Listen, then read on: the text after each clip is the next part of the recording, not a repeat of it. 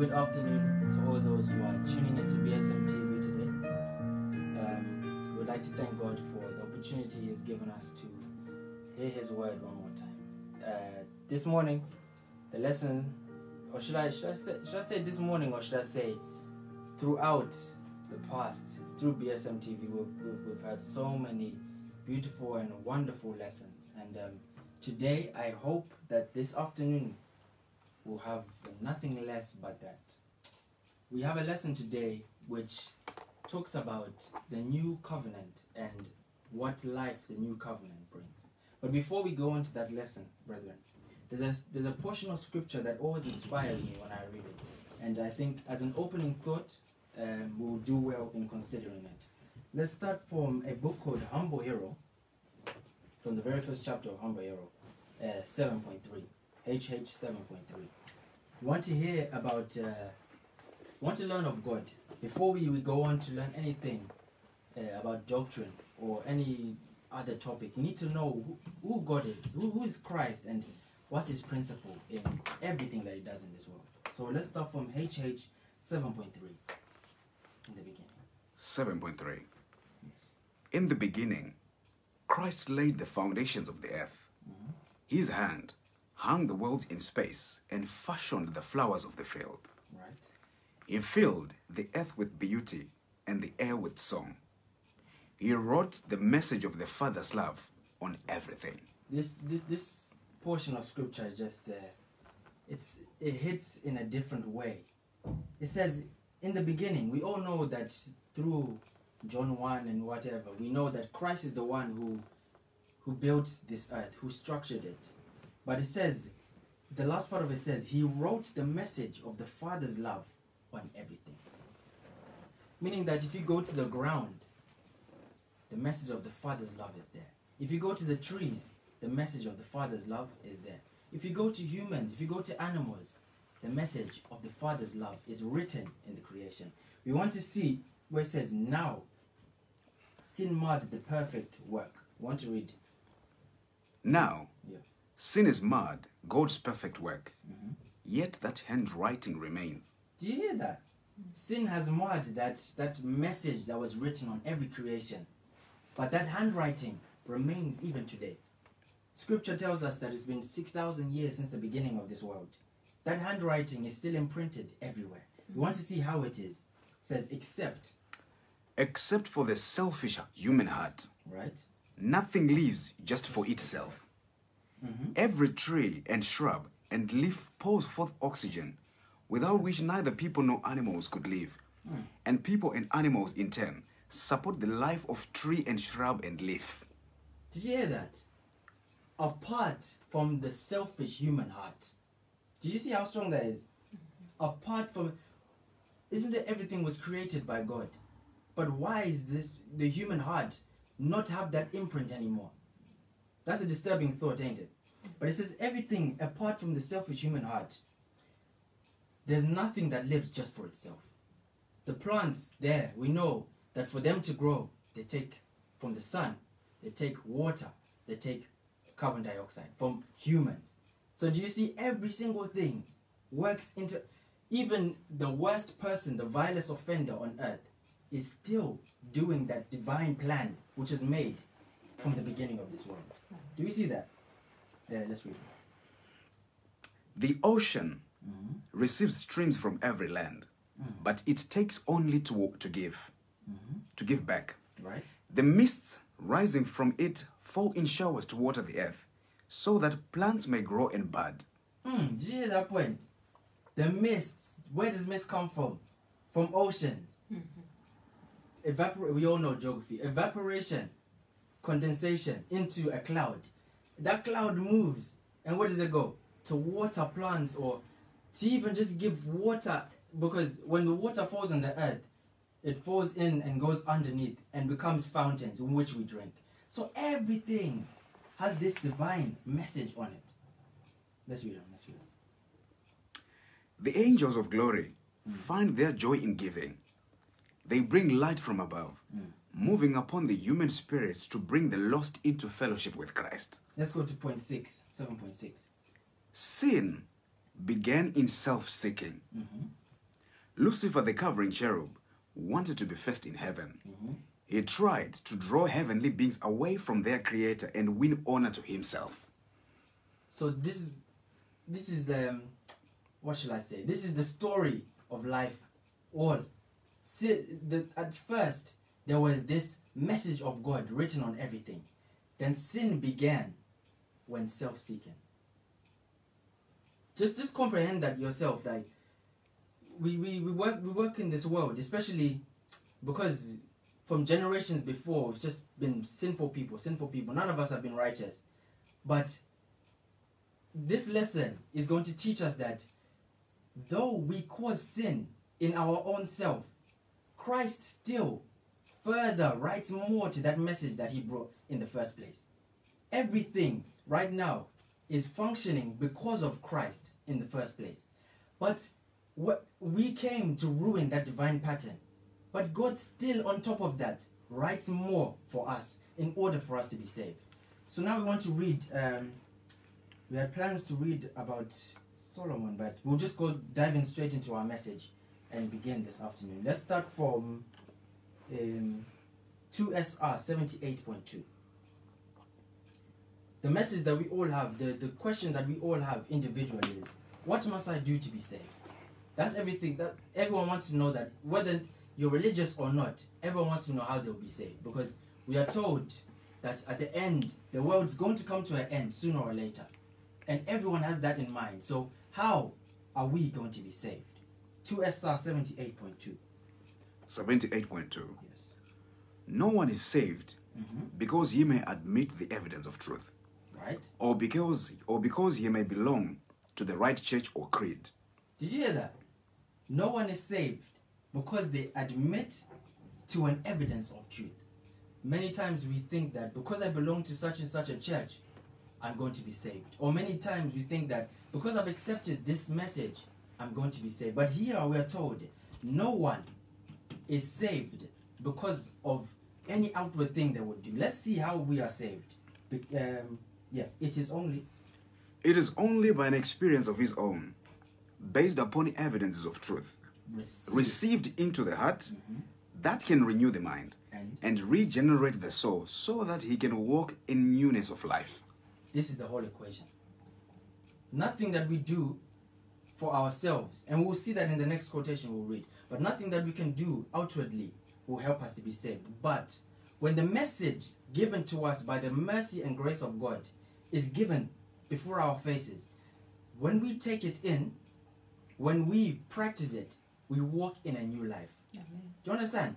So this is the whole equation of salvation, which we're going to ponder on deeper in this lesson. Let's go on to BEST, October 25, 1897, paragraph 4, where it says Luther toiling. BEST. Yeah. Luther toiling. Luther, toiling on his knees upon the so-called holy stays in Rome, was trying to punish sin out of his flesh. But when he heard the voice speaking, "The just shall live by faith," he began to learn of a power able to set him free. So we know of Martin Luther, right? And we know in those times there was the stairs that Christ walked, was transported to Rome and all those type of things. But it says Luther, when walking up these stairs, he was trying to banish sin from himself. How was he trying to banish sin? He thought by walking on the very stairs that Christ walked, that will banish sin out of him.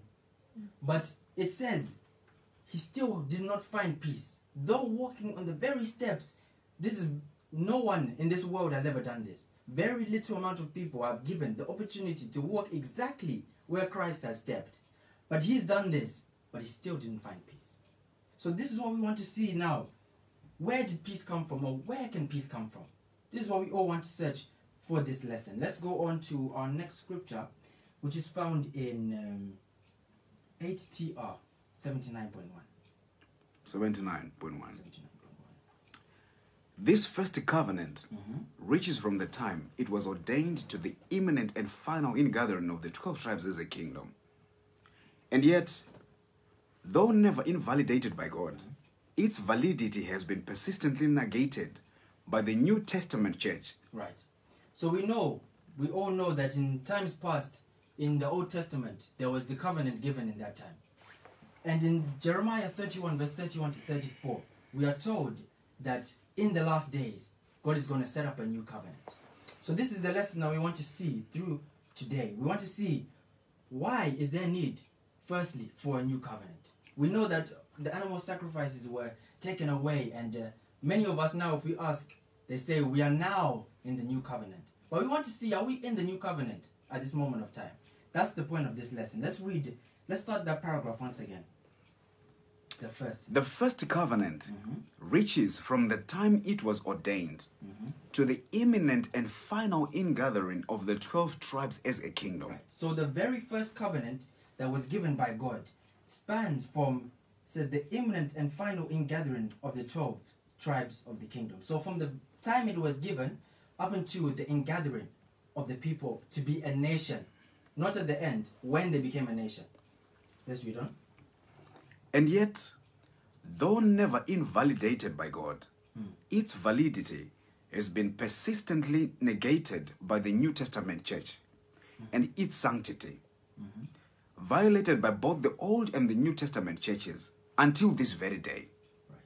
So, as the people, failing their promise, have broken God's commandments, they thereby also have broken the covenant that God had made with their fathers. So, God made a covenant when the children of Israel came out of Egypt.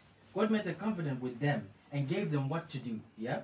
But this was never invalidated by God, because even the people of Israel at that time broke the covenant. And even us who are living in this time, we still break the covenant. So this is why there's a need for a new covenant. But we want to see when that starts and when we should prepare for that new covenant. Many of us in this world, we believe that now we are in the time of the new covenant. So we don't need the law, we don't need the statutes, we don't need the judgments. Well, now we are in the time of the new covenant. But if you want to see, are we in the time of the new covenant yet? Let's read our next scripture. It's found in Hebrews chapter 8, verse 1. Verse 1. Verse 1. Now, of the things which we have spoken, this is the sum.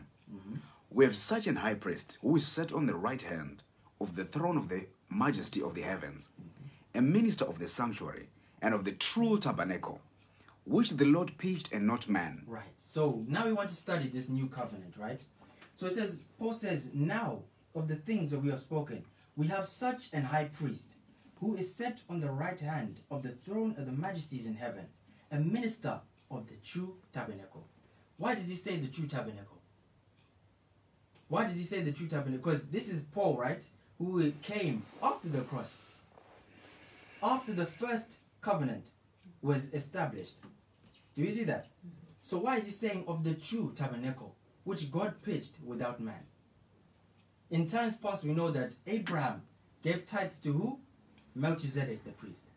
So what Paul is saying now that we have is that we don't have a priest who is on earth, but we have him who is in the heavenly tabernacle. So this is why we need to take this in note. When we continue to read, we'll see that, okay, this is why he says the true tabernacle. Let's read on the next verse, verse 3.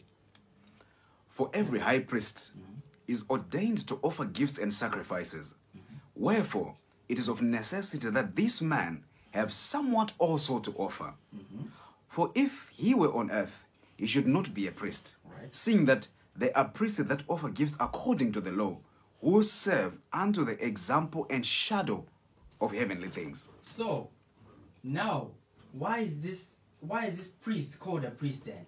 Because we know that firstly, Abraham was sending his tithes to the heavenly priest. Okay, and then what about in the time where the priesthood came to earth? There was a priest sending tithes where? And doing offerings where? To heaven. So, in this time then, where are we left? Where's the priest to do all of that? We know that it's in heaven. So that means there's an offering in heaven. Do you see why we say there's a gathering of people, that the feasts are meant to be kept? It's because now there's no longer any material sacrifices that we're making, but the sacrifices are us. We are the sacrifices of this new priesthood. So this is why Paul says we've got a much higher priest now, a much excellent ministry, because the priesthood that we have now is of the true tabernacle. It's God himself offering us as gifts. So let's read on what Paul has to say. Let's read verse 5 one more time. Who serve unto the example and shadow of heavenly things. Yes. As Moses was admonished of God when he was about to make the tabernacle. For, see, saith he, that thou make all things according to the pattern shewed thee in the mount. So now we know when Moses made his, we know that that's the old covenant then. When Moses made his tabernacle on here, we know that is the old covenant. So now we want to look continuously which one is the new covenant and what is it characterized with. Verse 6. Verse 6. But now hath he obtained a more excellent ministry, Right. by how much also he is the mediator of a better covenant, which was established upon the promises. This is a point that we need to take carefully. It says, hath he obtained a more excellent ministry, by how much also he is the mediator of a better covenant. There's two things here. There's the ministry, then there's the covenant. Many times when we look in Bible history and what, we merge these two to be in the same thing. We say the old covenant is the one with the sacrifices and the statutes and the feasts, merging them into one thing. But these are two separate things. Paul is able to distinguish that these two things are different. There is the more excellent ministry, the ministry, and then there's the new covenant. Now we want to see why these things are separate and what period are we in at this moment of time. Verse 7, for it is. Verse 7. For if. For if that first covenant had been faultless, Right? then should no place have been sought for the second. Right. So if the first covenant had been faultless, then no place should have been sought for the second. Meaning that the first covenant, let's read on, before I spoil anything, but let's read on. But we just want to keep this focused, that there's a ministry and the covenant. These are two separate things that we need to keep separate for now. Let's read on. For finding fault with them, Right. he saith, Behold, the days come, saith the Lord, when I will make a new covenant with the house of Israel and with the house of Judah. Are we seeing this the same, guys? Are we seeing this the same? A new covenant has been made. So he said, if the first had not been faultless, there was no need for second. But was the ministry faultless? The ministry, was it faultless? Or should I say the ministry was faultless? It was faultless. It didn't have any fault. So now this is why I ask, why do we say that there's no need for the statutes which were involved in the ministry? There's no need for the judgments, for the law. Many Christendom nowadays, many denominations, they preach that we don't need the commandments anymore, for we have Christ. By faith we are saved.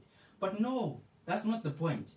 If we separate the ministry and the covenant, we would see that it was not the ministry that was at fault, but it was the covenant that was at fault. Let's see. Not according to the covenant that I made with their fathers in the day, when I took them by the hand to lead them out of the land of Egypt, because they continued not in my covenant, and I regarded them not, saith the Lord. So now we want to take Exodus 6, verse 4 to 5, and bearing in mind where he said that now there is a more excellent ministry. But we want to see what covenant was that made with the children of Israel. I want to see Exodus 6, verse 4. Verse 4. And I've also established my covenant with them, Right. to give them the land of Canaan. Are we together, brethren? What was the covenant?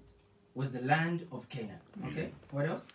The land of their pilgrimage, wherein they were strangers. Right. And I've also heard the groaning of the children of Israel, whom the Egyptians keep in bondage, and I have remembered my covenant. So, can I just make a question there now? It says, this is Exodus, right? So he was talking to the children of Israel walking out of Egypt. But he says, I have established my covenant. He established my covenant, right? And to give them the land of Canaan. But in verse 5 he says, and I have remembered my covenant. How can you remember something that is made afresh? Can you remember something that's made afresh? Meaning that this covenant was sounded before the children of Israel. So when we read the scriptures, it says Abraham kept my charge and kept my statutes. This covenant is not new. This covenant was with Abraham. Abraham was told that he was to be given a land. But did he see it? Hebrews 9 or 11 tells us that he sojourned by faith, looking for a land whose builder and maker was God. But did he find it? No. Jacob, did he find it? So this is what we want to see now then. What characterized the covenant and what characterized the ministry? We want to see where are we left in this time, because many sermons have been made, some without the Spirit of God, and which has beclouded our mind to make it think that the statutes, the feasts, the animal sacrifice was the one which was the covenant. But no, we need to separate them bit by bit. When God gave these things, he didn't give them all at once. He separated and he properly distinguished that this is the covenant, this is the ministry. So we want to see, for our own safety, what did God give?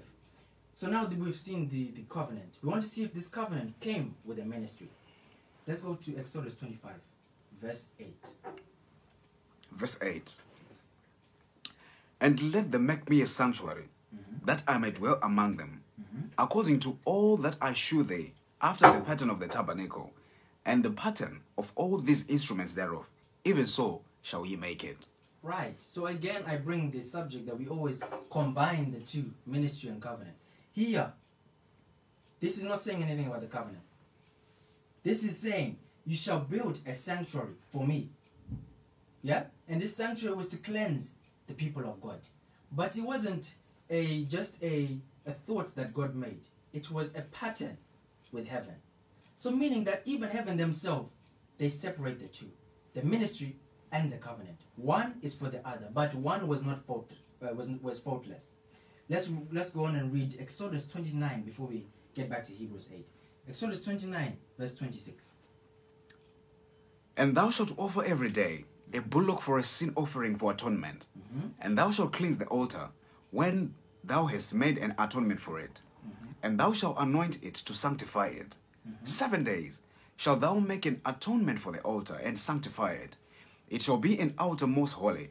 Whatsoever toucheth the altar shall be holy. Now, this is that which thou shalt offer upon the altar. 2 lambs of the first year, day by day continually. The one lamb thou shalt offer in the morning, and the other lamb thou shalt offer at even. Did he say anything about the land of Canaan in here? He did not. This is something wholly separately. This is a ministry that God gave to cleanse the people. So now we want to go back to... let's go back to Hebrews 8 and finish off learning about this new covenant. Hebrews chapter 8. Verse 10. Verse 10. For this is the covenant that I will make with the house of Israel after those days. After which days? After which days? This is the covenant that I will make with the house of Israel. After which days? First, before we went on to off track to Exodus, we're reading that God will make a what? A new excellent ministry. You see that? And this is the covenant that I will make with the house of Israel after those days. Meaning that the ministry is to be put before this covenant is established. Why do I say so? The children of Israel, they left Egypt for a journey that could have taken nearly a week. But for 40 years, they were in the wilderness. What were they doing? They were partaking of this ministry. This ministry was in full effect. 7 days they were doing this ministry before they entered the land of Canaan. So meaning that this ministry must be in full effect before the land of Canaan. So even in our time as well, this new excellent ministry, which has no earthly sacrifices, but the sacrifices are us, the believers. This excellent ministry is to be put in full effect before the promised land has come. If we have this thought, when we read these next verses, it will make sense to us now what the new covenant is. Verse 11. Verse 11. And they shall not teach every man his neighbor. Verse 10. Verse 10. For this is the covenant that I will make with the house of Israel after those days. Saith the Lord, I will put my laws into their mind and write them in their hearts. And I will be to them a God, and they shall be to me a people. Verse 11. And they shall not teach every man his neighbor, and every man his brother, saying, Know the Lord, for all shall know me, from the least to the greatest. So if we're in the new covenant now, why is there a need for me to be standing preaching today? Do you understand? We are not yet in the new covenant. We have the covenant before us, but we're now in the new ministry, the new excellent ministry, not in the covenant, in the ministry.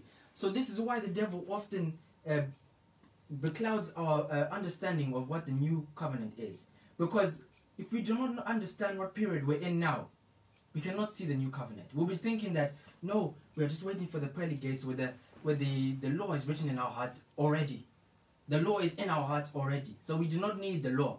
But what we are doing there, we are shunning the new excellent ministry that will make us ready for the new covenant. Amen. So we need to open our eyes, brethren, and really see what is this new ministry. Because without the new ministry, we cannot be saved.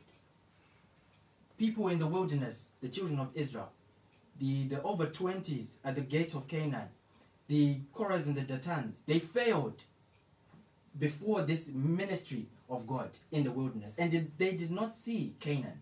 So in this time, we need to pass on the part of the ministry first before we get to the new covenant.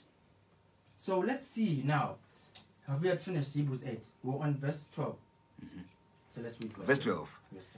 For I will be merciful to their unrighteousness, and their sins and their iniquities will I remember no more. And that he saith, a new covenant he hath made the first old. Now that which decayeth and waxeth old is ready to vanish away. Right. So now we've established now that the covenant and the ministry are two separate things. So now we want to see, because right now the thing that's most important to us is the ministry. The covenant, we all know, even those who do not have any religion know that people are looking forward to heaven. People are looking forward to something great at the end. So that is not too significant for us now. But what the thing that most people do not know is this new excellent ministry. So let's pry into it a little bit just to see what characterizes it. Desire of Ages, page 656.5. 656.5. And partaking with his disciples of the bread and wine, Christ pledged himself to them as their Redeemer. Can we just stop on that point 1 second? This is Christ, right? So meaning this is after the cross, after the passing away of the old covenant. Do we see that? After the passing away of the what? The old covenant. So it says, in partaking of with his disciples of the bread and wine, Christ pledged himself to them as their Redeemer. We know Christ himself right now is the high priest of this new excellent ministry. So in partaking of the bread and wine, Christ pledges to be our Redeemer. Meaning that this ministry needs the bread and wine. Let's go on. He committed to them the new covenant. Right. By which all who receive him become the children of God. And joint heirs with Christ. Do we see this? By sitting down with his disciples, brethren, Christ made himself their Redeemer. He pledged to be their Redeemer. And by that it says, all receive Christ as the children of God and become joint heirs with Christ through the bread and wine. But if you do not understand really the law of God at this moment of time, or as the common statement is that we don't need the law of God anymore. If we do not have that, we cannot pledge ourselves to be the children of God, because without the ceremonial law, do we know when to take the bread and wine? Do we know when to take the bread and wine? Without a comprehension of the ceremonial law, do we know? We don't know. So we need this for us to be saved. Let's read on. It says, by this covenant. By this covenant, every blessing that heaven could bestow for this life and the life to come was theirs. This covenant deed was to be ratified with the blood of Christ. Brothers and sisters, are we getting this? Are we getting this? Are we together, please? Tell me. Comment there. Tell me, are we together? Yes or no? By taking the bread and wine, he committed the new covenant. And by committing this new covenant, this is the covenant that gives us all the blessings in this life and in the life to come. That's what the scripture tells us. In this life and the life to come. It says the taking of the bread and wine with his disciples was the covenant deed. Brethren, it does not get clearer than this. The bread and wine is what we need. We have heard about the daily, of its benefits of health. That's only a portion of it. Everything else that we need. Let's say, today I want a new job. If I have faith in this bread and wine, it's mine. I want to go to heaven. If I have faith in the bread and wine, it's mine. This is the covenant deed which gives us all the blessings that we need in this life. The bread and the wine is the covenant deed. Let's read on. This covenant deed Yes. was to be ratified with the blood of Christ. Uh-huh. And the administration of the sacrament was to keep before the disciples the infinite sacrifice made for each of them individually as Brethren. part of the great war of fallen humanity. Brethren, please. We must be on the same page on this. Do you see how important just taking the bread and wine is? I will read this one again for you. And it says, this covenant deed was to be ratified by the blood of Christ. So when you take the bread and wine, it takes its authority from the stamp ratified by Christ's blood. Yeah? And it says, and the administration of the bread and wine was to keep before the disciples the infinite sacrifice made for each individually. Earlier we read a scripture that says no one is saved unless they have a personal experience with Christ things. Without taking the bread and wine, it is not complete. We do not have a personal experience with Christ without taking the bread and wine. Do you see how important it is? Let's go on to, there's just a short line that's there, is GC 417. The cleansing. 417. The cleansing, both in the typical and in the real service, Right? must be accomplished with blood. Right. So, we want to be cleansed, right? We know we are filthy beings. We want to go to heaven and sing with sinless beings. But it says the cleansing, both in the typical and in the real service, must be accomplished by blood. The scripture that we read in DA said that the taking of the bread and wine is ratified by the blood of Christ. So what other strategy do we have to allow ourselves to be cleansed by blood other than the taking of bread and wine?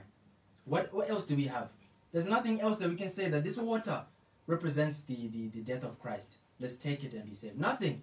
But the bread and wine, we know that is the body and the blood of Christ. These two agencies are the ones that allow us to be cleansed, both for us here in this part of the world and in the start. Do you see how important it is, brethren? Let's continue to go on and build this puzzle. There's another scripture there, 421, GC again. 421. 421. So, in the new covenant, Right? the sins of the repentant are by faith placed upon Christ Right? and transferred, in fact, to the whole heavenly sanctuary. So in the new covenant, by taking the bread and wine, our sins are transferred into heaven. Which is why Paul says, but now we have received a high priest of an even excellent ministry, of a better covenant than the one before, that we are the sacrifices, that our sins are taken directly to heaven. Imagine, directly to heaven and handled by Christ, who is appealing for us to God personally. But before, we know Abraham, he killed and acted the role of an earthly priest in order to sacrifice to who? The heavenly priest. But now we have a direct line to the heavenly priest. Do we see how important that is? Let's go on. There's a track now that we want to look at from inspiration. From Behold Thy Mother, Part 2. It says, a little child. A little child can see that when the animal sacrifices pointing to him ceased on earth at the death of Christ, that he transferred all the sacrificial offerings to heaven Right? and is a high priest of the heavenly ceremonial law. There's an heavenly ceremonial law. It is not banished. It's a heavenly ceremonial law. Why is it a heavenly ceremonial law? We know that in the Old Testament, the ceremonial law was conducted by an earthly priest. So now this ceremonial law is conducted in heaven. But is it abolished? No. Which is why it's very stunning to see people now who are advocating there's no need for the ceremonial law. just because we know that there's no more earthly sacrifices, doesn't mean the times and the days are abolished.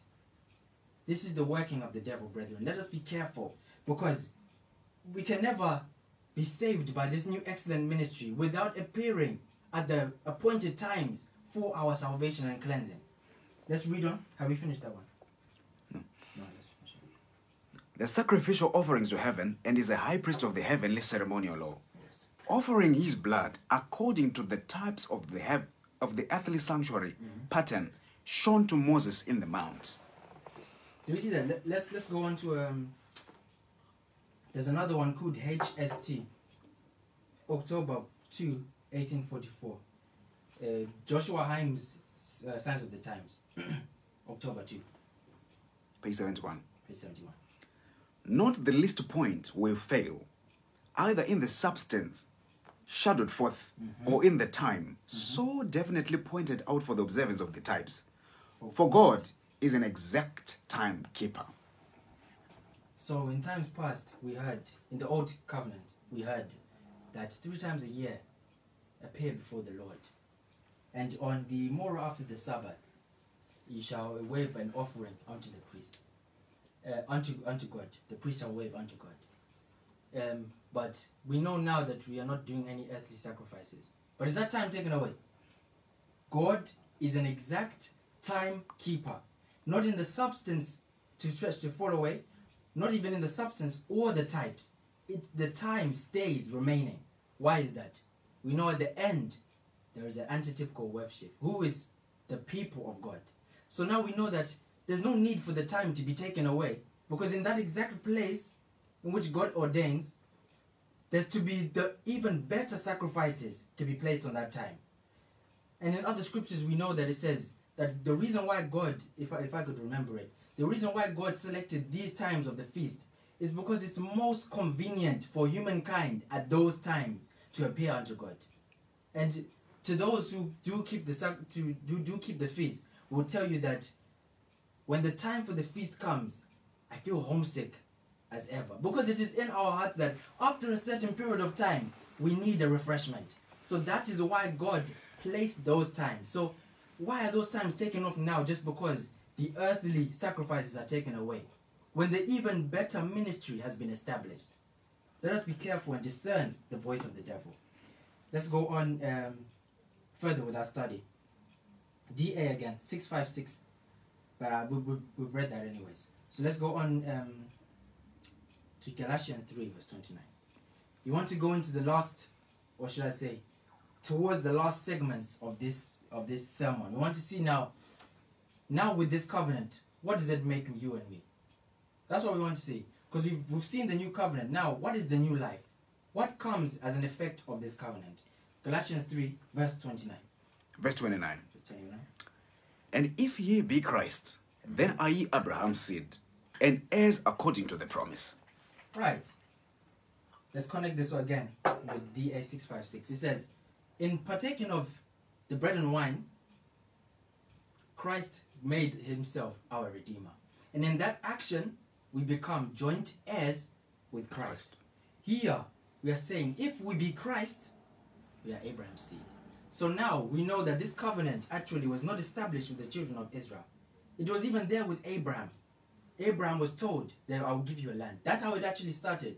So Abraham, Isaac, Jacob, the children of Israel coming out of Egypt, Christ, the disciples, and us, we are now joined to that line of succession.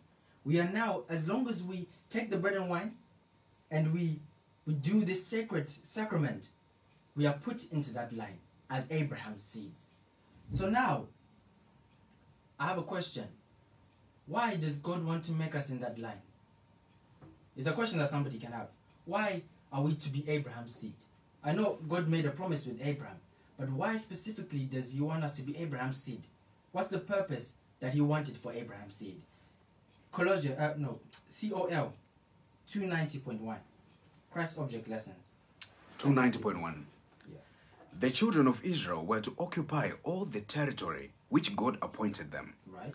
Those nations that rejected the worship and service of the true God were to be dispossessed. But it was God's purpose that by the revelation of his character through Israel, men should be drawn unto him. To all the world, the gospel invitation was to be given. So, in the Old Covenant, we know that, of course, this is the children of Israel as relatives, of course, coming from the same person, Jacob. They were moving into a land where they were to be established as a people. And to the common eye, it looks just like a family, moving to a new land. But there was a purpose that God wanted. It says, those nations that rejected the worship and service of the true God were to be dispossessed. But it was God's purpose that by the revelation of his character through Israel, men should be drawn unto him. Is that not the same purpose he has today? Is that not the same purpose he has today? The only difference is that when time went on, the children of Israel at that time, they start to lack and to discontinue that work that God wanted for them to do. If you read, Joshua was at the time the only person who done his part. The rest of Israel were content with the small portion of land that they had seen. But their actual job was to go to all the nations, just like the disciples, and they were to draw people in to the knowledge of God. But of course, the diversity of generations come in, the diversity of nations through intermarriage came in, and that work was discontinued. But this is the same purpose he has for us today. He wants us, at the end of the kingdom, we know that there's to be a kingdom established, in which Abraham, who was promised the land, is to be seen in that kingdom before the millennium. Do you see that? And that kingdom is to expand its borders across the whole world. We'll read, the scripture tells us that. But this is the purpose he has for us today. This is why he seeks for us, even though we are not Israel by blood, to come into line with what he had promised with Israel of the real. Let's read on see what goes still through the teaching. Through the teaching of the sacrificial service, Christ was to be uplifted before the nations. Right. And all who would look unto him should live. Right. All who, like Rahab the Canaanite and Ruth the Moabitess, turned from idolatry to the worship of the true God, were to unite themselves with his chosen people. As the numbers of Israel increased, they were to enlarge their borders until their kingdom should embrace the world. This was God's purpose, brother. This is what he wanted, that a gathering process should happen. But as we said before, diversity of situations caused that not to happen. But now we're given the chance to enter into a kingdom in which Gentiles and other people are to come in to build this nation before the millennium. It's a privilege that we have, which is why we need to comprehend this new excellent ministry. PK 293.1. 293. God's favor toward Israel had always been conditional on their obedience. Do you hear that? God's favor to Israel was conditional to their obedience. Let's read on. At the foot of Sinai, they'd entered into covenant relationship with him, right, as his peculiar treasure above all people. Solemnly, they'd promised to follow in the path of obedience. All that the Lord hath spoken, we will do, they said. And in Exodus chapter 19, verse 5 and 8, and when a few days afterward, God's law was spoken from Sinai, and additional instruction in the form of statutes and judgments was communicated through Moses, right, the Israelites with one voice had again promised all the words which the Lord had said, we will do. Again, we see the formula again put out in front of us. Their being God's people were conditional on their obedience. But how are they going to be obedient? The answer that God gives is the statutes, the judgments. Do you see that? So obedience is conditional on statutes and judgments. Do you see that? We can't be obedient to God without things that will govern us. That's a lie. Because what did the judgment tells us? A man shall not lie with beast. So if we do not know that, are we God's peculiar treasure, doing such sinful acts? Do you see? So obedience, it cannot be given. It's not something within you. it needs something for you to be obedient to in order to prove that you are God's peculiar people. So in this time, if he wants to carry out this same purpose with us, there's a need for these things, clearly. And when we are given these things, strict obedience is required in trade. Let's go on further. PK 713.1. 713. We've heard this so many times, but we're going to read it again. PK 713. That which God purposed to do for the world, through Israel, the chosen nation, he will finally accomplish through his church on earth today. The purpose is ours, brethren. Who wants to be a part of the people who have finally accomplished the long-standing purpose of God? I know I do. Let's read on. He has let out his vineyard unto other husbandmen, even to his covenant-keeping people, who faithfully render him the fruits in their seasons. Never has the Lord been without true representatives on this earth, who have made his interest thereon. Right. These witnesses for God are numbered among the spiritual Israel, and to them will be fulfilled all the covenant promises made by Jehovah to his ancient people. Just the faithful taking of bread and wine changes an African to being spiritual Israel.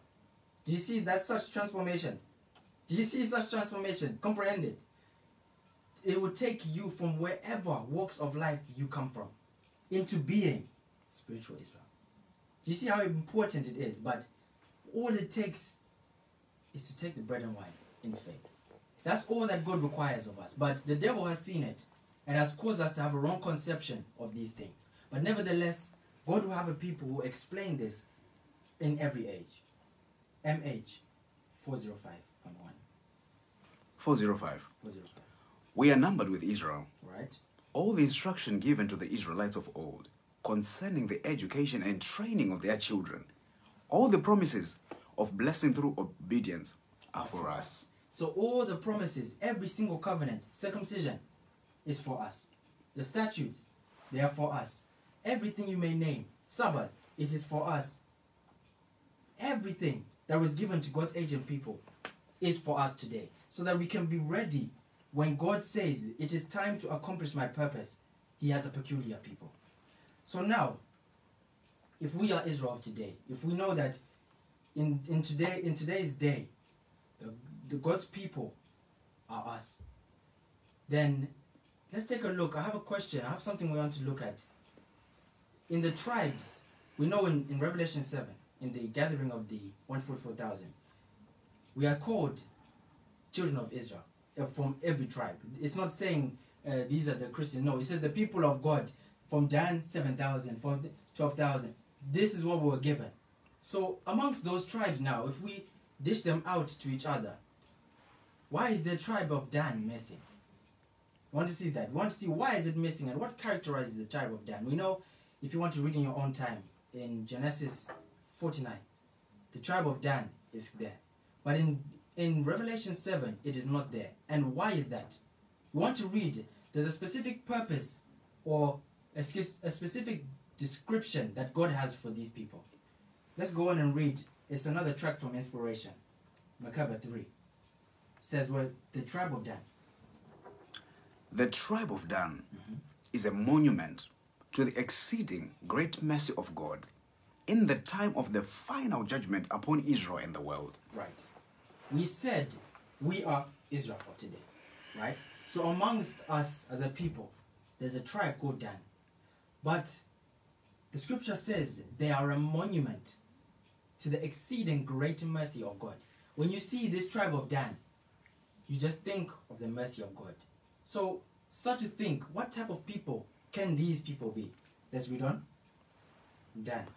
Dan came to be regarded as the black sheep, the house of Jacob, of the house of Jacob. His name is associated with the blasphemer of Leviticus 24, with Samson, the judge of the tribe of Dan, faithless to his Nazarene vow, and with one of the places of idol worship with the northern kingdom of Israel. It says Dan was regarded as the black sheep. And it says his name, the tribe of Dan, is associated with the blasphemer in the time of the Leviticus. And also what's his name? Samson. So, again, we see what type of a people in this day and age, or in our time, what type of a people are comprehended as the black sheep or as the most sinful of people. Let's take that in mind. Let's read on. 2 Gordon. 2 golden calves, a bullock and a heifer, were placed in Bethel and Dan, in the places of worship for the 10 tribes. Right. Dan was a hater of Joseph because he brought an evil report to his father against the sons of Zilpah and Bilhah and plotted to take his life. He was a known idolater in the time of Abraham, Moses, and Balaam. So we're seeing that Dan was it was a tribe which was characterized with a lot of blasphemy. But still, 2 golden calves were placed for worship for the 10 tribes in Dan. Shall we move in the timeline a little bit? Let's pick that up and place it to the end. If there's a tribe of Dan in our day, are there golden calves placed in that tribe for the worship of the 10 tribes?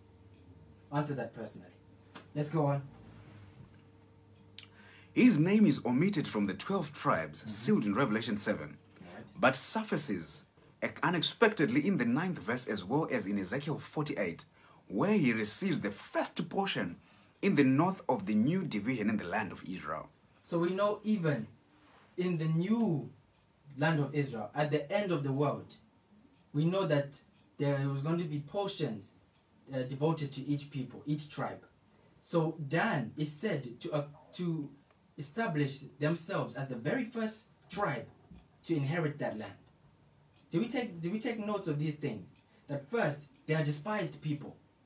Secondly, they have been given as the place where the other tribes are to be spiritually nourished. Then, again, they are omitted amongst the saved 144,000. Do we see that? And then after that, they are the ones to accomplish the very first portion of land in the new Jerusalem. Do you see all these traits? They're not corresponding, but we want to see why are all of these coming into place. Let's read on. Jacob's blessing of Dan, in which is compared to a serpent in Genesis 49 verse 16 to 18, is referred to Samson from the tribe of Dan, and which was made an emblem of the tribe on its standard. Still further is the identification of the serpent and the lion in Genesis 49 and Deuteronomy 33. Right. Hence, the lion with a serpent's tail, Right. the emblem of the tribe of Dan, is based in scripture by divine wisdom. How? How this tribe could be redeemed and translated to the heavenly Canaan is the mystery into which angels desire to look. Do you see this?